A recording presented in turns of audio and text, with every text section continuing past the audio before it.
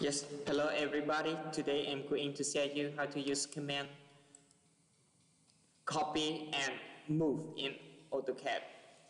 Yes,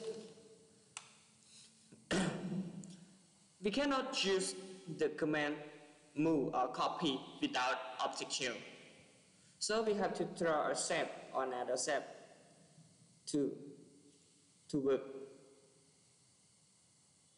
Yes, example, I draw a rectangle, like this. And I draw a line like this and measure it. Now it like this.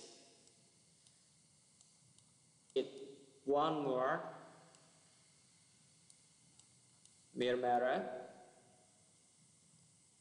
I just type command M, press enter, also press the key space like this, and one more way is you just click on this, move, and select on it, enter, and type the value that you want to get.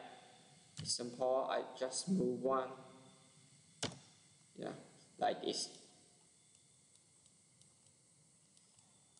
It shows us like this. It extend, it move 1 meter.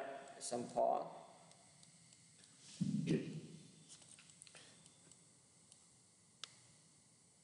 And continue to the command copy. I want to get this object to be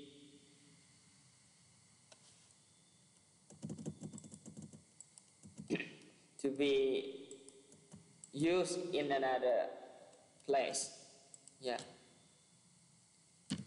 I just type CP or CO that we can use this also, and enter. And one more way, we just click on the copy directly on the taskbar and select the object and press enter like this, and we can move. Also we can give the specific value. Example 5, enter like this. 10 like this, and I have to measure the distance of it like as defined or not. Also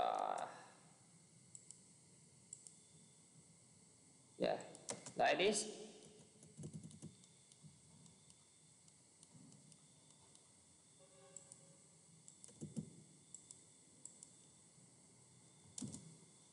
It's the same, distance.